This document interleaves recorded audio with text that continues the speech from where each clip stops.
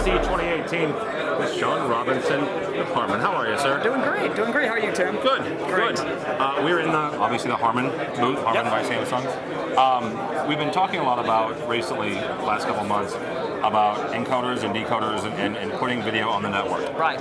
It's not an unfamiliar thing, especially for integrators who are trying to deploy that. Right. What's one of the things that you guys want someone to know if they're considering SVSi or looking at comparing SVSi to other products? Right. As far as like nervousness around installing Well, network not just TV that, versus... but also what is, not to be silly, but what does the video look like? Oh, yeah, absolutely. So I know just from history, a lot of people expect, hey, if it's going over the network, I'm going to get some kind of compression, right? Yes. Which is true.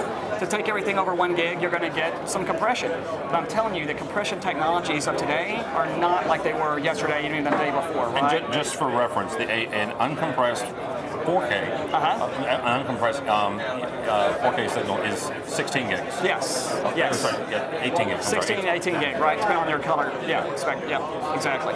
So, but the compression technologies of today are just miraculous, right? They're just unbelievable. So right now what we're doing right with SVSi has always been about 1 gig, right? Everything that we can do over 1 gig, because 10 gig is great. HDBaseT is 10 gig, and we all know that, and we have HDBaseT products too, right? But we all know with 10 gig you have to do, there's a lot of special considerations on cabling. And that goes for Ethernet too. If you're running 10 gig Ethernet, special considerations on cabling. What we love about 1 gig is you don't have to have that, right? And the vast amount of network infrastructure that's in the market today is 1 gig. And that's why we're really focused on using the best compression technology in the industry so we can do that over 1 gig. All right, so ISE is the biggest AV stage in the world, right? You guys are showing stuff, your competitors are showing stuff. Folks, you and I have friends in every corner of this industry. Right. There are some folks though that are comparing and contrasting what they do with video and what you guys do with video. Sure. How do they do that? So, from what we understand, there are other people that are acquiring our product and putting it in and showing it on a screen next to their product, and that's great. We encourage that. We use the best compression engine in the industry today over 1 gig.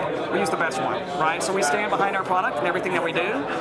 We would just ask that whoever's using us in a comparison shootout that they would display our product accurately, making sure they have the latest product on the market and that they configure it and install it properly. And as long as that's it, hey, great. Go ahead. That actually makes a really good point. Is there something, I'll offer AVNation, maybe you don't know what we use AVNation, but where we can take a product. Sure. And your product and 15 other products. We would love that, a third party, because you realize in our products we have a configurable setting, so that it's all a trade-off between quality and bandwidth, right? And so depending on your network application, you might want to dial down the bandwidth a little bit. Let's say 1080p is all you want. That way you can get much lower bandwidth. Dial down your quality, get lower bandwidth. That could be done in our product. So I just want to make sure that we're comparing apples to apples across the board. That's all we care about. Big fan of comparing apples to apples. Yes.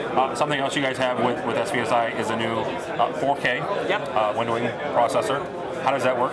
So basically, our N2400 is our HDSP 2.2 4K 60 444 encoder decoder, and we have a lot of requests for a windowing processor. What's great about the SVSi line, in fact, what really attracted us to SVSi in the first place, they didn't just have encoders and decoders. They had like full solution sets, network video recorders, windowing processing, and so we love having that as part of the solution set, and because it differentiates us, right? So we did not have a 4K 60 444 one until this show, so we just announced that, and basically what that does is take 4 streams coming in, and you can composite those streams however you want. Picture in picture, picture by picture. We have software that makes it really easy, and then put out one 4K 60 444 stream that's got that composite video. Oh, wow. So it's like a windowing processor, but it's all network based.